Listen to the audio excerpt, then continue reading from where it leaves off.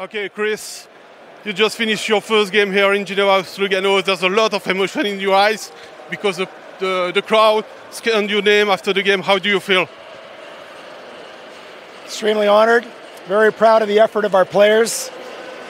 This is the team, the type of teams that this is the way we play. This has always been the way we played in the past, and now Lugano is going to play this way in the future. And I'm so honored to have spent these last 2 decades with the city, and I'm very proud and privileged to be part of the Hockey Club Lugano right now, and thank Nat, Marco, Vicky, and the board for this opportunity. And there's a whole lot of life left in me yet, so I think the fans will see me again, and I don't think the next time they see me they're going to be cheering for me, but very emotional and very